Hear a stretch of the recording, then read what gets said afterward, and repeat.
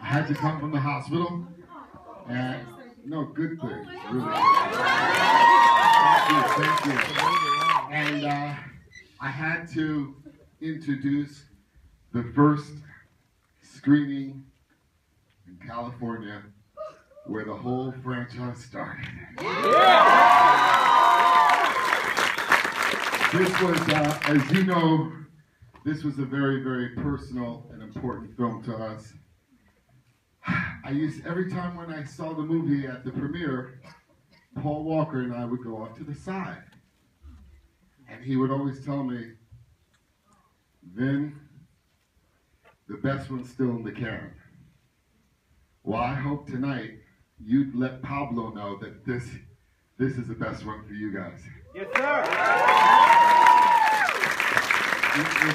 If you love the movie, and I hope you do, and I think you will,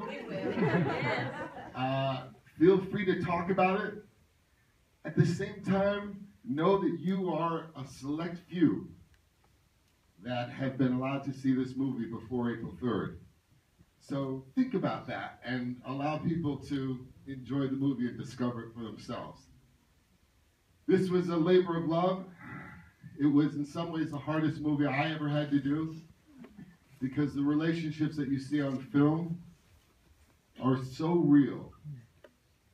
When the tragedy happened, I lost my best friend.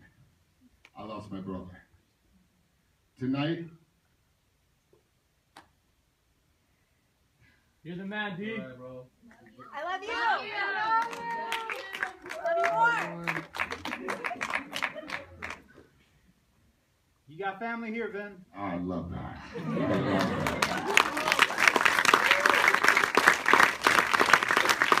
What can I say, guys? Thanks for being my family. Thanks for always taking care of us. Thanks for believing in us. Thanks for taking the themes that we put in this action saga and somehow applying it to your own lives. You know what's most important in life. Family. Por tu puerto, papá. Mi gente, gracias. We truly made this for you. I said at the premiere of Fast and Furious 6 at Universal Studios that we would bring the saga back home. And in this film, that's exactly what we do. Please, from my heart, know that we made this movie from our hearts and know that this is our gift to you. And more importantly, it's for my brother there.